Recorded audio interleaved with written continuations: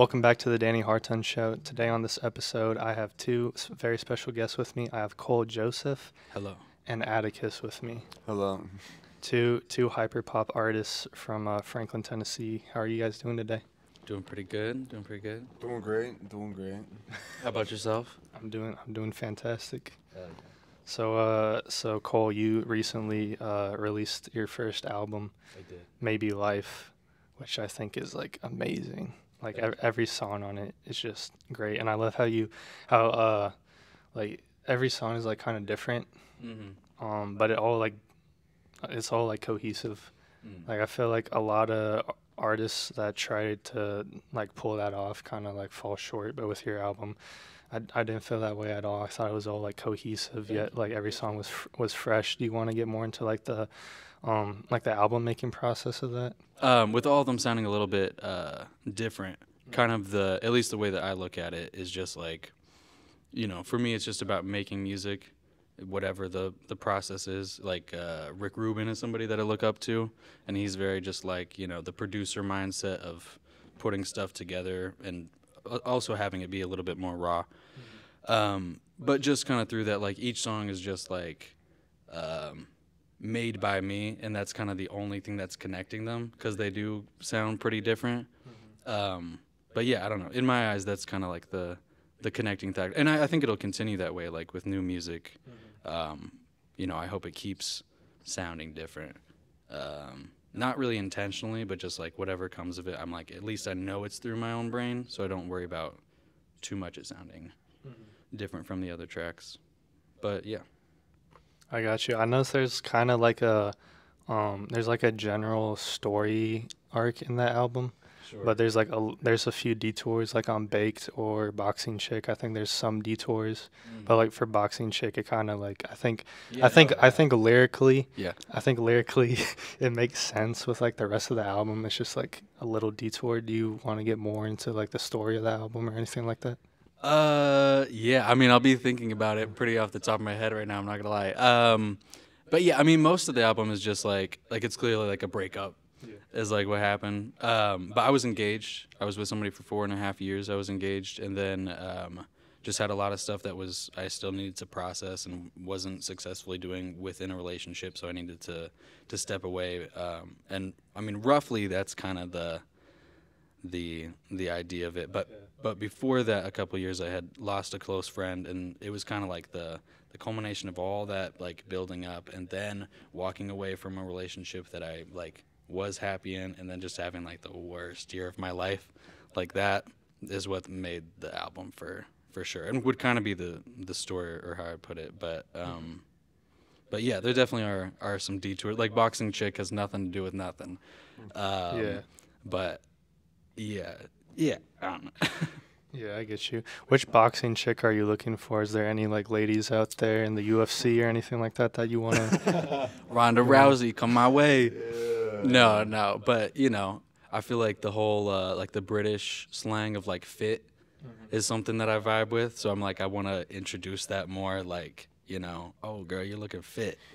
You know what I mean? Yeah, I noticed that. That was a great line on that song.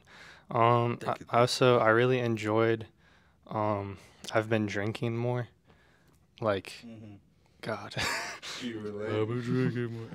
That song is so good with like the instrumentation and the lyrics. Just, like, straightforward. Oh yeah, it's so straightforward. Like it's just like thump, thump, thump, like the whole time. But yeah, it just I don't know. It works for whatever reason. Yeah, but I love like the lyrics on it where you're like making the analogy of a zombie thing. yeah. Like my arm breaking off or whatever. Yeah. Like you're living it up as a zombie out of the grave. I think that was like fantastic. And then maybe like the what's it called? The title track. Like at the end of the album. Oh yeah. At the end of the album, I think that really like shows a progression, because like in the first song, you're talking about how like you're abusing your body basically, and you're feeling like a zombie, and then at the end you say like maybe life is a drug worth hitting twice, meaning like maybe I should give life another shot instead of just like giving up on it. Yeah, totally. Which actually, funnily enough, the last song is the one that I made first. Really? Yeah. So that one I made even before I like broke up or like walked away or whatever, it was like after like the serious conversation that led to all of it, like a couple nights afterwards, just like all in one night made that song. And then from there, kind of after everything unfolded or whatever, started to just kind of throw myself into music. And then the rest of it started happening. But yeah, no, I definitely think like story wise, it felt a lot nicer if that was how it concluded. And it's the one that like I still think resonates with me the most. They do in different ways, but yeah. So when you like made that, you said you made that song first. Lyrically, like, well, let me ask you this: when you were thinking about making the album originally, did you want that song to be last on the track list? That's a good question. It would have gone first, seventh, or the last one. Like I either wanted it to be like the climax, what opened it, or the ender. So it kind of moved around as I was trying to figure. And I'll say like one of the longest processes was just figuring out the album order. Like it took way too long, but you know I'm happy with how it ended. Like I think I'll consistently look back and be like pleased because I really wanted it to be how I would still listen to it and still be like engaged the whole way through. Because I've listened to each song at least 100 times, so it's like, and also there was like you know at least 10 to 20 other songs that were cut. So, yeah, yes. Yeah, I got you. What song on that album are you like most proud of? Sad, sad, sad. I think I still think it could hit harder, and I think I'll learn how to do that better in the future. But production-wise, like, I chopped it up. Like, the processes that, there's, like, 5 processes that I could go through for each song, and I just, like, kind of stop where I'm like, okay, that feels good. Because it always could be better, but it's like, you know, if it feels right and I know that it's polished enough, then I'm like, you know, I'd rather keep it at that, like, level of rawness or whatever. But Sad, Sad, Sad is the one that I went back through and gave it like the razzle and the dazzle and like did all that kind of stuff, where even if like whatever doesn't land for other people, I'm like I know that like it's clean on a certain level that other producers would be like okay. Yeah. So that's where that one kind of was aimed at, but in other ways different ones would be I think I'm more proud of, but off the top of my head it'd be that one. Got you. Atticus, what's your favorite on the album? On Maybe Life by Cole Joseph, it's got to be I'm Through is up there for sure. But honestly, I mean, the first time I heard Maybe Life, I was like, this is so crazy. This is dope. So yeah, I'd say Maybe Life, but all of them are great. I also enjoy Sad Sad Sad. I see the production value in that, 1,000%. Word. I think a sleeper track on the album is Are You Really Happy? Mm-hmm. I think that one, like the guitar groove with it and like the melodies are very catchy. Every time I listen to the album and that song like starts playing, I'm like, oh shit, it's Are You Really Happy? So I really like that song. Do you want to talk about that one? Hell yeah.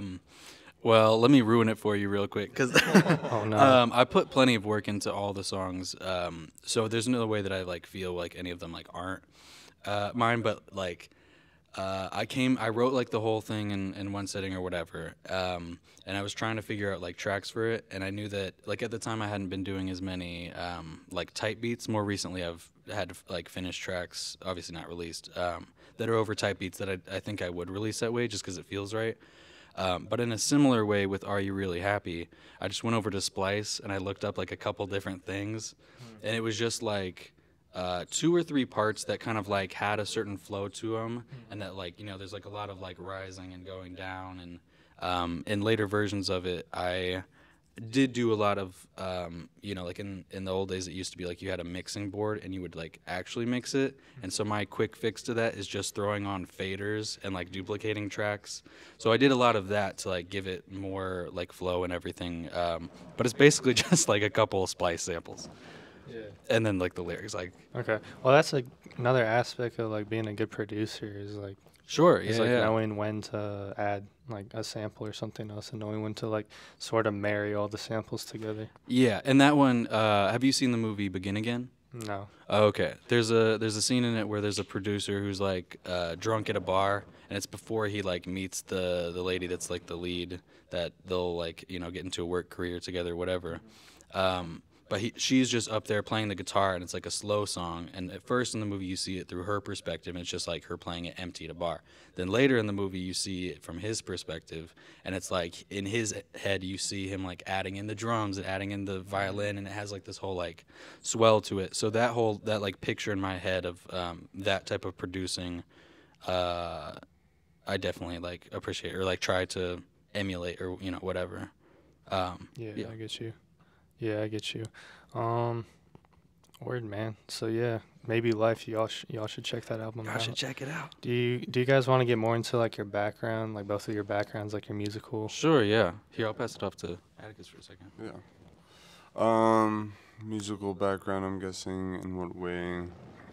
Like sort of like what's your like relationship with music? Like growing up, like how did you get into it? And more importantly, like when was the moment that both of you guys like realized, okay, I want to like do this, like for a career? Gotcha. I was always around music growing up, but at 10 years old, I started taking piano lessons. No choice of my own.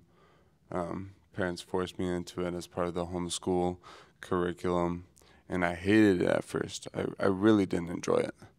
I felt like I had to do it, and it felt like homework. But in a matter of, maybe 2 or 3 years, I started having fun with it. I moved past the point where I felt like a beginner, and I could actually start doing stuff and learning stuff on my own outside of lessons. So that just went into eventually purchasing, working on GarageBand a bit, but also getting into Logic. And that's what I've been on ever since. But I think probably 16, 17, I was like, what am I actually going to do? I started evaluating my, adult life. And I couldn't see myself doing anything other than music, so started getting serious. How do you think Trevecca and college played into that? I mean, that was definitely like the big move in that direction after high school, because I got a music scholarship to Trevecca and intended to study piano performance solely. And so, you got the normal program with all the theory stuff and oral theory, music theory, and that was helpful. But after I think a year of doing that and doing like the juries, spending 8 hours by myself in a piano room and not vibing with it because I'm not an introvert, I want to be around people. It just got super lonely and depressing. So I was like, not it. So I switched over to music business all the time, just kind of making beats and Logic in the dorm, getting classmates to rap over them and all that. But went into music business and did that for a bit, but that wasn't my thing either. So inevitably, well, no, I enjoyed it, but the professor there in charge was not as motivating. I wanted to go hard, and I wanted to do all that I could, and he kind of just diminished the effort I was putting in because me and my roommate would do a project.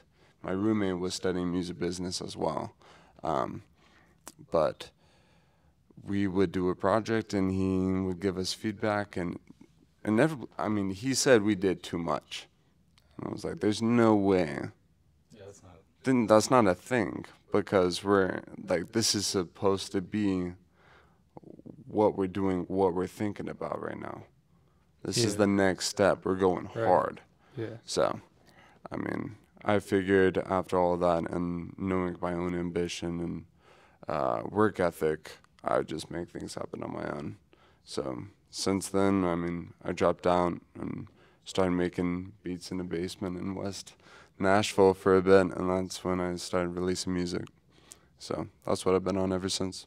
Word. Yeah, I want to circle back to like teeth and stuff like that. Yeah. But Cole, what was like your musical upbringing? My family's always been, well, not really my family, but my dad is a producer, so it's been kind of around. But I also knew other producer kids that were like in it, and I would even go over to other producer kids' friends' like houses that I would be in it over there. But on my end, I really wasn't. It's more so that that's just who my dad was. So I'd say like through that, I picked up a lot of my music inspiration or like different things that I value. And there's different things that he values in music that I really appreciate, but then just, obviously want to do completely differently.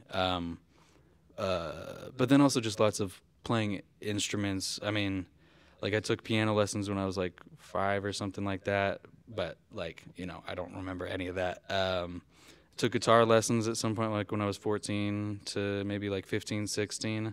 And I was just horrible about practicing. And I mean, basically across the board, just practicing was never a solid part of it. So it since then has only been self-motivated. And for me, I think my true roots lie in the computer and just,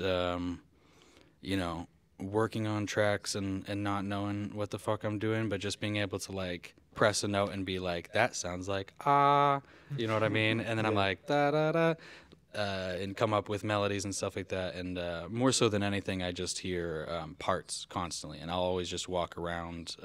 In my head, I'm a drummer first, and I can't not be moving my feet or tapping my head. When I'm walking, I'm always making a beat. Just whatever, just all the time. So I can't escape it to some degree.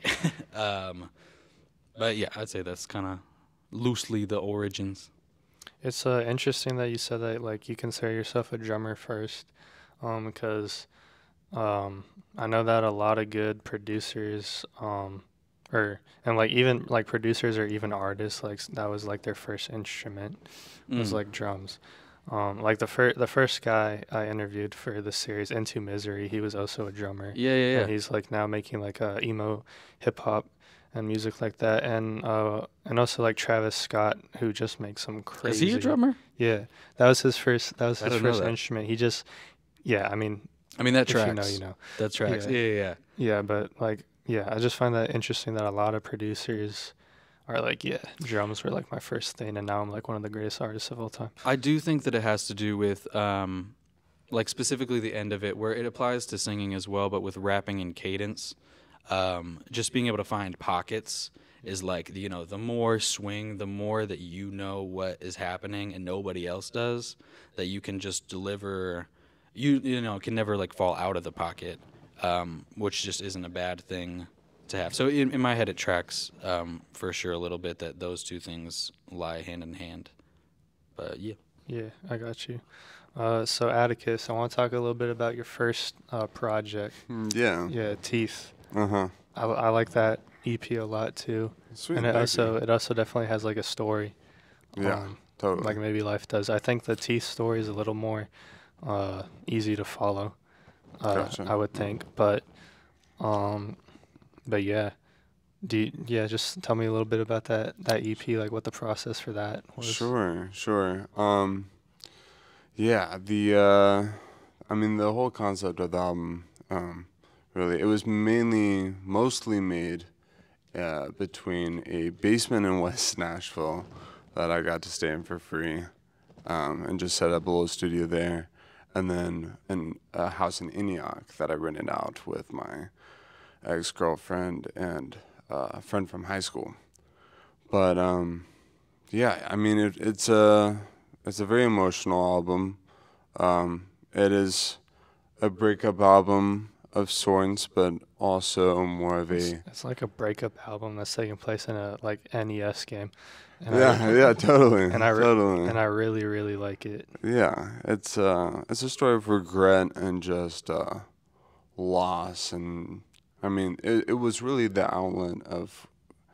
It was a real time timeline of me processing all of that. So I just couldn't process it any other way. I'd broken up with somebody in a current relationship in that Antioch house, and but I was missing the previous person I was with before.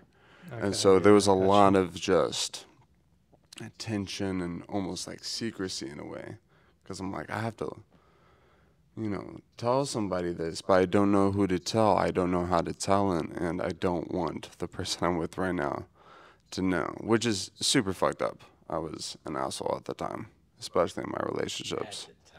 At that time. But yeah, no, it was its own learning experience. But no, teeth.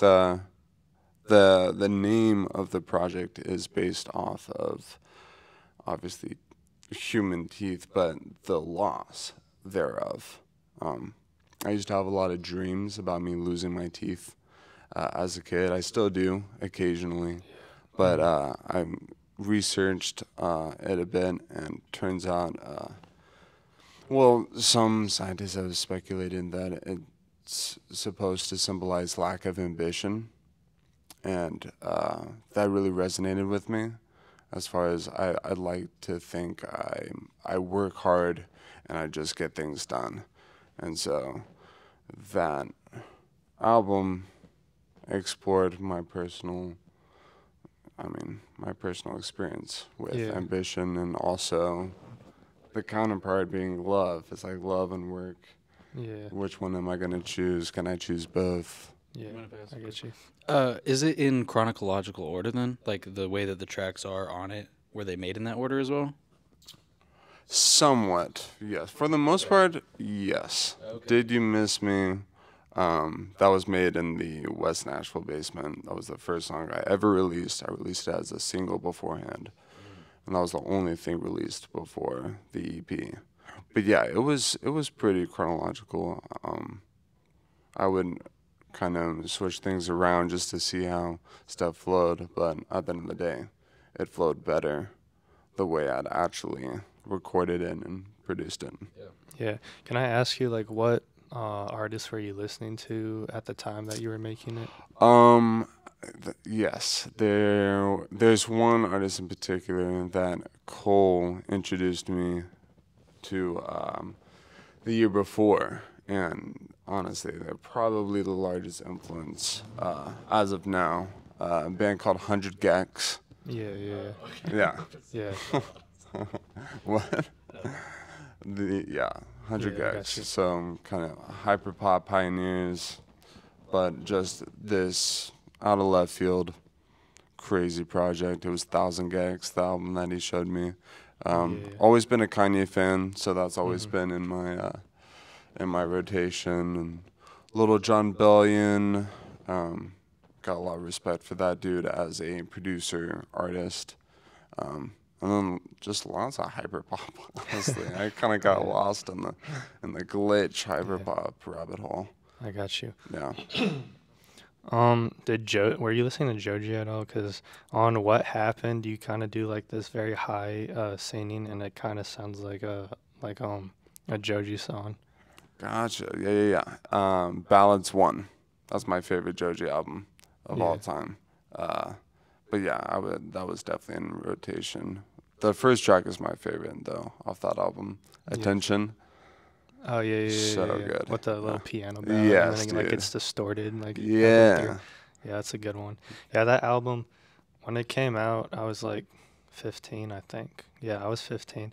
And I was watching, since I was 12, there was a Boy Scout trip, and we were in a cabin in Tennessee, and someone introduced me to Filthy Frank, the Filthy Frank videos. Yes. And so when I was 12, that was 2015, I believe.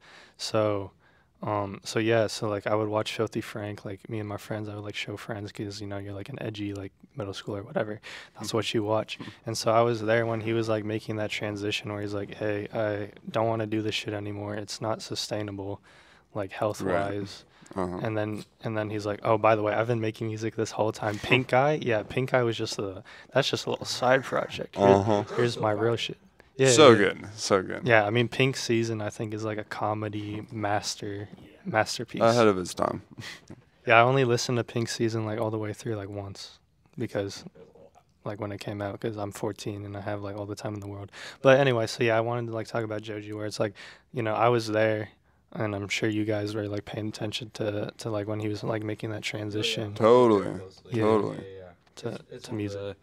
It's one of the coolest transitions I think in music, and it's my favorite thing ever. If people love Joji and be like, "Hey, did you know about Filthy Frank?" and show them just like all the him putting little baby dead rats in burritos and stuff, and you're like, "You like his Making a hair music? cake. What do you think now?" And they're like, "I'm just gonna dissociate that section of it. Yeah. And like you're doing it wrong. You're doing it wrong." I think that's something that Joji or Filthy Frank specifically, but no, the person behind it and 100 Gags have in common is taking things all the way, Yeah, or like to the extreme. past the line, Yeah. or the conceived line, Yeah. because culture is all based off of these boundaries or parameters, and what's so cool about 100 Gags is they're doing crazy clusterfucks of genres. Right. Yeah. And then on the other hand, Joji is just he's sending it all the way with Filthy Frank, Right. and then all the way the other direction with the music thing. And I have a massive respect for that. Mm-hmm. Yeah, Going outside the lines. for sure. Yeah, for sure. There's even like in a few Pink Guy songs you can really like hear like Joji's actual voice when he's actually singing and putting effort in Totally. to like a few select songs. But I kind of want to talk about Ballads 1 because like when In Tons, I think it's called, like that His EP. first one? Yeah, that Yeah. EP came out. I was like, oh my God, this is amazing. I cannot wait for like his album. And then his album drops and 15-year-old me was like, this is it. This is it. I was like, yeah, I was not a fan originally. Like I liked exactly half of the track list, and then the other half I'm like, I don't like this shit at all. Really? And like yeah, and like me and my best friend, because he was also like a Filthy Frank Joji fan, we would literally like get on like Discord calls together and like try to rearrange the track list to try to make it sound better. That's hilarious. Yeah, like I'm serious. Like we would keep I'll See You in 40 at the end, but we would put like ballads, or no, that's not what it's fucking called. We would put Slow Dancing in the Dark right before it, which I still to this day I think that's a better fit. I think I think the second song is way too early, but I've kind of come What's to the second one again? well, on the actual album, Yeah. it's Attention's the first, and Yeah. then Slow Dancing in the Dark is the second. Okay, gotcha. Yeah, and I still think that that's way too strong of a song to put on as your second, in my opinion. So, I was gonna say, I think Cole and I have been talking recently about the way we view albums yeah, and track order and how if there's a pattern that's followed and what works. Is there something that kind of works across the board as far as putting the strongest song where exactly? Yeah. But I get what I you're think saying. you should get into that. Okay, I want to run this past you and see if any of this lines up, since you've also spent a decent amount of time like thinking about track order. Yeah, for sure. So obviously I spent however much time, way too much time thinking about the track order for my track. So a lot of that had to do with analyzing other albums that I really appreciate. To Pimp a Butterfly, 2014 Forest Hill Drive, and in a weird way, the Thriller album is only 9 tracks long, but it has like 5 songs back to back that are like Billie Jean, Thriller, Pretty Young Thing. like some of the biggest songs. It's like ever. Beat It. Yeah, it's like Yeah. like I don't even I can't fathom it. It's Yeah. so. But yeah, it seems like the first song is always a vibe setter, or it's the one that hits hard. And for me, being somebody who's not well known yet, like the first song hitting hard is something that I needed. So there were other Yeah. tracks I wanted to put in front, but it just made more sense to have it be something that's gonna like grab everybody's attention. Second one definitely seems like it needs to be the banger. Yeah. Third one seems like it needs to be like 3, 4, 5. Like they all need to like still like keep a certain pace. But 3 seems like it needs to be like kind of mad, but still like in the pocket. 4 is a little bit more emotional, and then 5, I'm realizing, is also still usually a banger.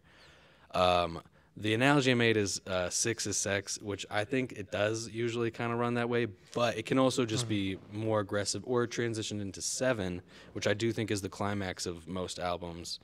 Okay. But I think a lot of them will do like a switch play where it's like, you know, maybe I want 8 to be where it is, or 8 makes more sense. So then I'm going to have like an interlude or something.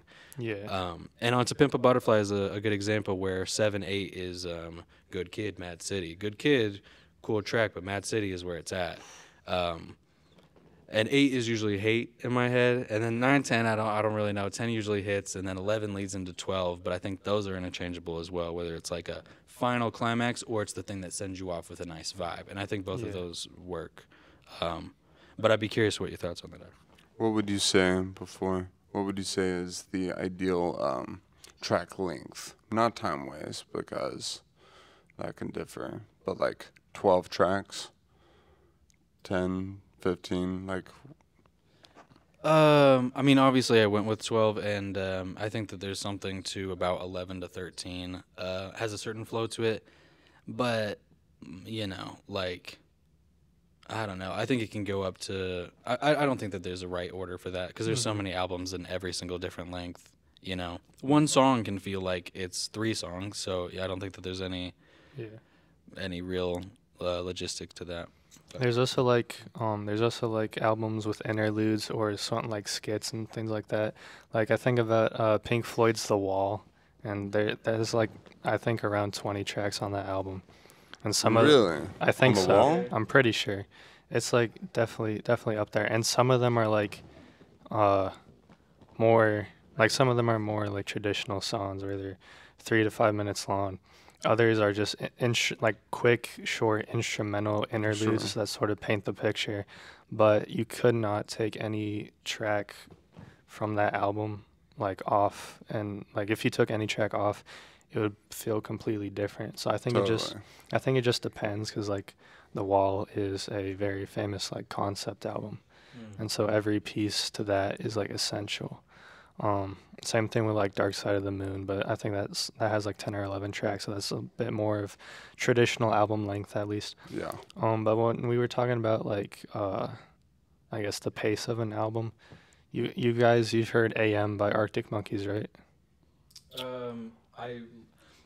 I love Arctic Monkeys. I've listened to so much of them recently. It's one that I've been introduced to in the past, but I couldn't say that album specifically that I like know for sure, but they are great.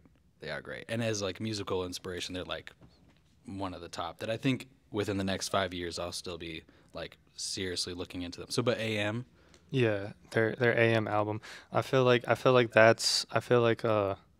pace of the album is perfect, because it kind of starts out with like a sexy, moody song that sort of fits the whole vibe of the album.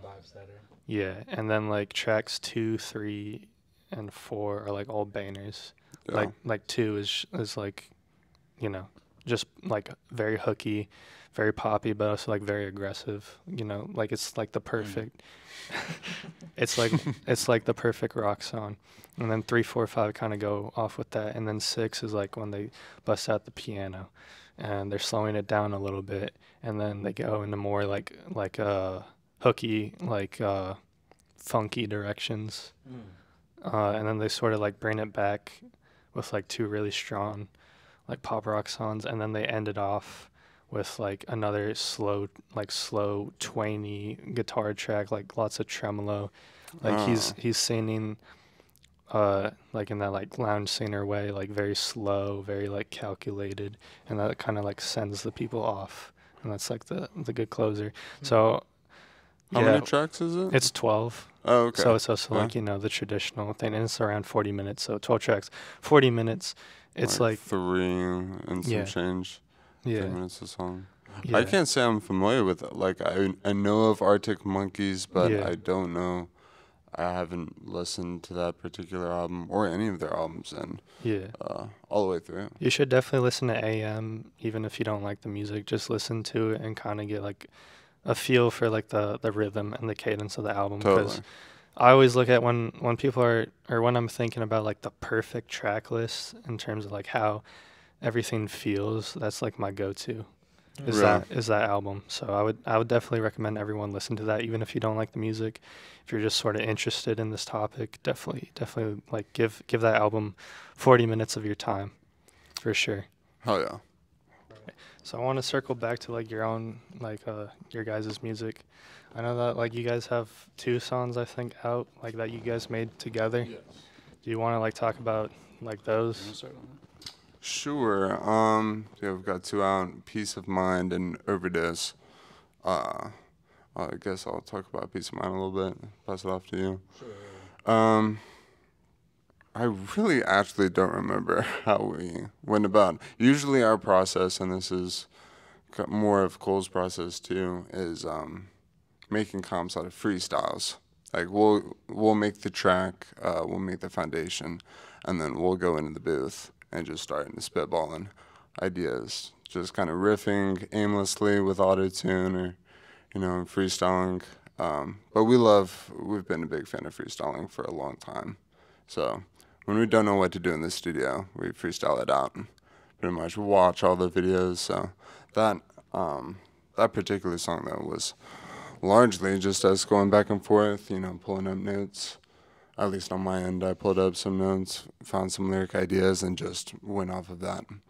But the track itself is actually a sped up version of the original, because we laid it all down, and obviously we're trying to go for that more hyperpoppy glitch sound, which I think we accomplished very well. But for some reason, when we freestyle or we sing, we think in similar but opposite ways of where it can go. So we find more often than not that if you just, side pan left, pan right our vocals after freestyling, we get a really good dynamic going back and forth just naturally, where our minds tend to go melody wise. But if you wanna say your thoughts. Yeah, I don't know what I would add to that, honestly, but yeah, no, I agree that definitely if we're both doing something on a track, it definitely like, I mean, just in weird ways, like it'll be like, like it just kind of like goes back and forth. Yeah. So it tends to be easy to comp from it, but also just across the board with any music that I guess that I'm making. Like just getting all of the takes down and then figuring out the comp, and sometimes arranging the music off of the vocals and working it kind of backwards a little bit tends to be an effective method that's worked. Overdose was more Overdose, yeah. Overdose was more written. That was more planned out. Same aspect though, lay down the instrumental. Usually it's just us going back and forth, laying down a part, switching up a sound, and then, switching out. But yeah, no, we wrote all of that, had it in writing before we recorded it, pretty much. But I will say for that one, like a lot of times we'll come into it and we'll have like plenty of notes written beforehand that we're just like pulling from, or we'll like whatever. But with that one, we did write, I'm pretty sure the whole song when we did it, which isn't usually, like, that's not very typical of us to, like, actually sit down and write a song in one night. Or, like, that's going along with the tracker. Like, it seems like that'd be the natural process, is, like, you make a song and then you write to it. But that's, I feel like, one of the few times that it actually did happen. So. Yeah, I got you guys. Are y'all ever gonna like make a joint project together? Definitely. Oh, there will be multiple joint projects. I think we've accepted that at this point. No, not like that. But like accepting fate, as in it's destiny. Okay. Yeah. It's destiny. I mean, I really like both of your guys' music, and like, and I like the songs that you guys did together. So I'm just looking forward to like both of your like futures. Thank you, dude. Yeah. Like together and separately. I definitely think Overdose is, at least right now, well, we've got songs that we've made plenty which we think are just like, we're progressing, we're topping the one we made before. But Overdose was definitely a realization of, oh, like this is what we're capable of, and kind of just a launch pad, so to speak. Yeah, I would definitely say that like every once in a while we'll come across a song that we've made, or like for each of us that we've made individually, that will be like our own inspiration to be like we are reaching for something, or there is something to attain at the end of it, or like I don't know, that it's possible, or that there's like actual inspiration. But anyways, that there's tracks that continue to inspire, and Overdose for like a solid year, like probably all of 2021 was like the track that was keeping us moving, I'd say. Are you guys ever gonna like sort of like branch out into other genres, or do you guys feel like comfortable in hyperpop? I think I really like hyperpop. Don't get me wrong, especially 100 Gags take on it. But I think it's inevitable that we branch out, because as musicians and also producers, we gotta stay faithful to the muse, itself. So we'll diversify, and I know we're hoping to produce together other people's projects as well. Okay, I think I that's got you. definitely closer on our horizon. Yeah. Do you know the Neptunes? Yeah, like Pharrell. Yes. Yeah. And what's it? Chad? I'm sure. Hugo. Yeah. Good memory. Yeah, they are definitely people that we looked up to, or at least I do, in terms of like dynamic duo that is putting together other projects. Like very randomly, like the first solo Justin Timberlake project was put together by them, and there's like a ton of like I don't know that I've even really listened to the project all the way through. Like there's probably random tracks that I know, but yeah, there's behind the scenes footage of it, and it's very like I don't know, just intriguing to like see the processor, like they're just trying to make music, and they're just like kind of experimenting, like but in a more natural way. Like you see people try to emulate what other bands do, where they grab random stuff and they're just recording like I don't know if it was Queen or somebody else that like did a lot of that, but I feel like a lot of people tried to emulate that. And Neptunes feels like a natural progression, where for them it was moving into electronic, and I think we're just moving further into electronic, but like just finding natural ways to experiment, whether it's in the programming or just in the room. Like can you, I don't know, sing it like Kermit or something, and then let's distort it like crazy so that you can't tell that you originally did it like Kermit, and like pitch it up or something like that.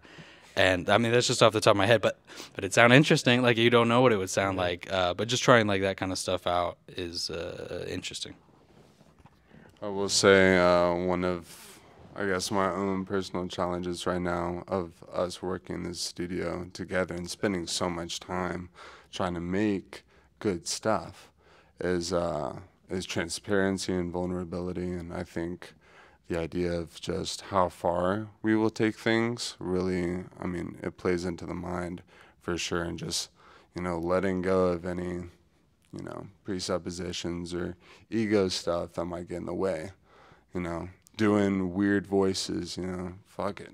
Why not? Yeah, sing an entire song in the Kermit voice, or like recently I was recording, you were on the console, and you switched over after I got my takes. You switched over to Megan Trainor. Yeah.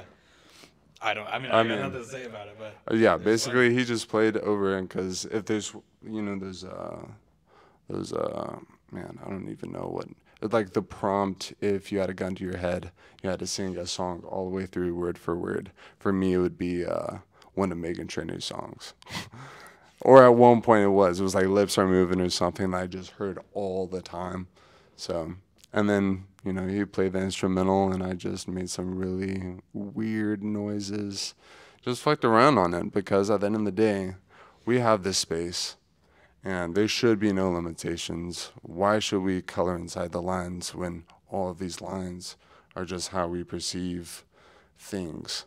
These aren't real lines. We can do anything, and that's the beauty of art. You never know. Yeah, I got you. I want to talk like about your artwork, both of your artwork, like real quick, because you guys have some very like detailed like artwork for singles and stuff like that. Okay. Yeah. Like, do you guys like commission anyone, or do you make it yourself, or like what do you guys do? I think at least on my end, I've made everything myself. Apart from like I have a song coming out later this month that I did outsource with Into Misery actually. Oh, really? Nice.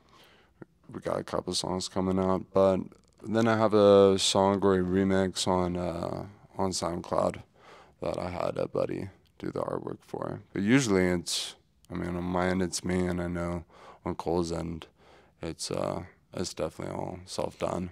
Yeah. Yeah. How did you make the Maybe Life album cover? Okay.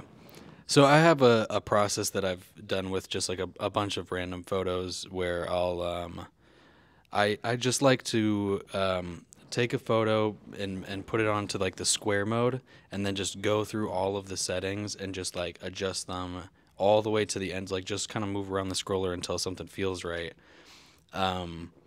And to me, it's a lot like playing music, just like getting all like the feel of it right, and then you go over to like the filter section, and then there's like vivid, cool vivid, warm vivid, dramatic, whatever, that can kind of give it a last little bit, and then I'll screenshot that again, put it on square mode, and then just do it like 10 times. With the Maybe Life one, all of the lines in it though, you know how there's like the drawing feature? If you were going to edit a photo, like you could draw on it. Yeah. Those lines are literally just me going like this, with just putting slight intention behind like certain lines where I'm like, I know nobody will ever like get why whatever, but at least if on my end there is some intention behind it, somebody else can come up with their own meaning behind it. You know what I mean? Yeah. But yeah, and with the Peace of Mind one, that was a more fun process where me and Atticus just got together, took a bunch of photos of each other, and then I just threw it into either Photoshop or, for me, weirdly, it's easier to edit a photo in Premiere Pro. So I'll just drop all of it in there, line it up, and then like throw an overlay over the top of it until, everything feels right, and then, yeah. Gotcha. All right, I want to ask both of you guys, like for the people watching, what song of theirs do you guys want them to like listen to first? Like, what's a good introduction to your music? Ooh, that's a good question.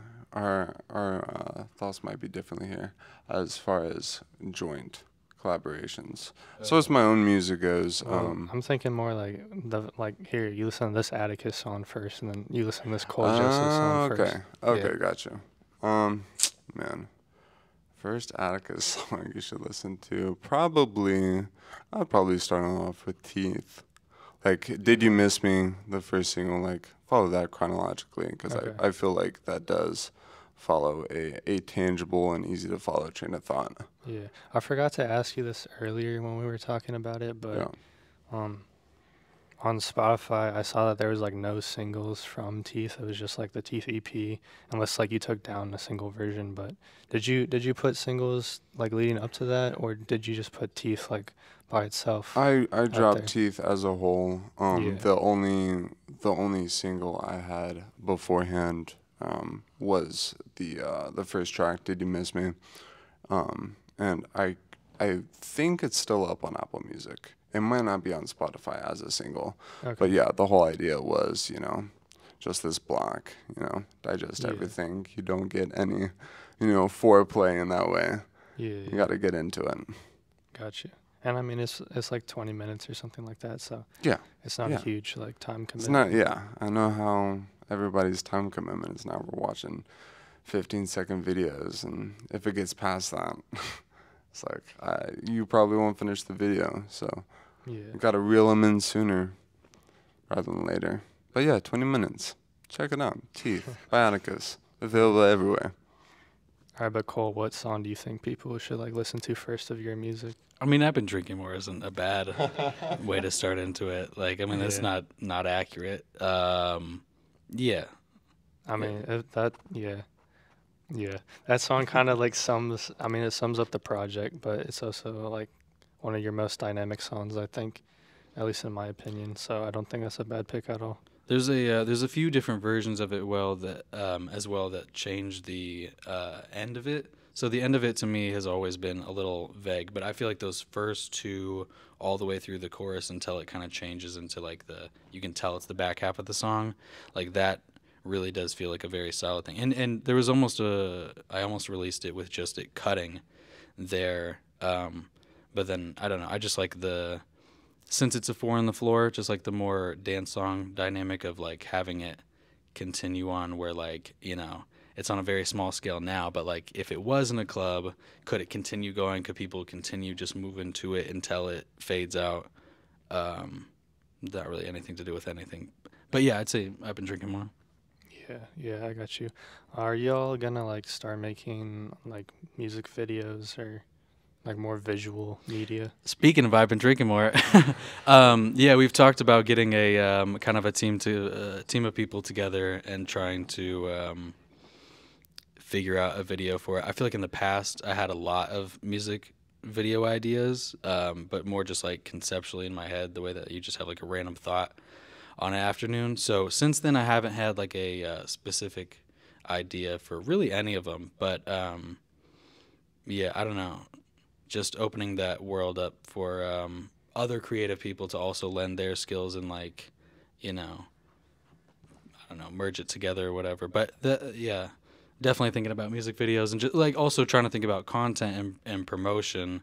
And, you know, people do need kind of a story or a visual to the whole thing. I'm realizing is very important. So definitely probably in the works as of the next month or so. Gotcha, Atticus. Yeah, no, I would definitely be. I've definitely had music video ideas. I couldn't say that there's a song, at least that's out for me right now, that I would make one too. But yeah, we've been talking about. I've been drinking more. As far as just involving our circle and getting, you know, more artists involved. Just artists in a different way, you know, visually is a content thing. But no, there's some good ideas coming, but I'm gonna leave that in the dark for now. Sweet. So yeah, I mean that's all my questions. Is there anything else y'all like want to talk about before we end the video or like plug anything? Go stream Maybe Live now, out now actually, by Cole Joseph. It's a great album. Everywhere And you it's like, listen to music. Yeah, it's only like 35 minutes. Like you got that. Just don't watch Futurama tonight and stream that album instead. Exactly. What a good point. Get off Netflix, get off Hulu, get off Disney Plus, HBO Max, and listen to an album. Yes, sir. And smoke a joint. Yeah, smoke a joint. Yeah. Yeah, no, I don't have anything to say. Just thank you for having us on. Sweet, Yeah. man. I Yeah, appreciate the I had a opportunity. great time. Thank you. Awesome. Thank so you. I'll link both of their like Instagrams and Spotify's and things of that nature in the description. So go stream More Life, go stream Teeth by Atticus, and all of their standalone singles. These guys, they're great. So can't recommend them enough. This guy. This guy's great. I appreciate it, guys. Thanks for coming on the show. Thank you for having us. Thank you. Yes, Thank sir. you. So y'all have a good day. See ya.